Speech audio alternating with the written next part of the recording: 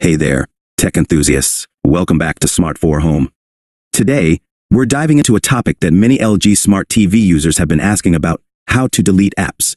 It's a simple process, but if you're new to the LG Smart TV interface, it might not be immediately obvious.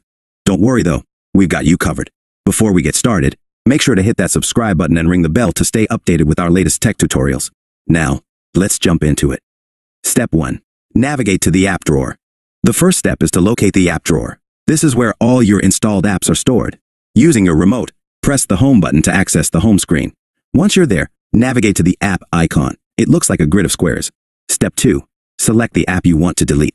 Next, scroll through the app drawer and find the app you want to delete. Highlight it using the arrow keys on your remote, and then press the OK or Enter button to open the app options. Step 3. Open App Options menu.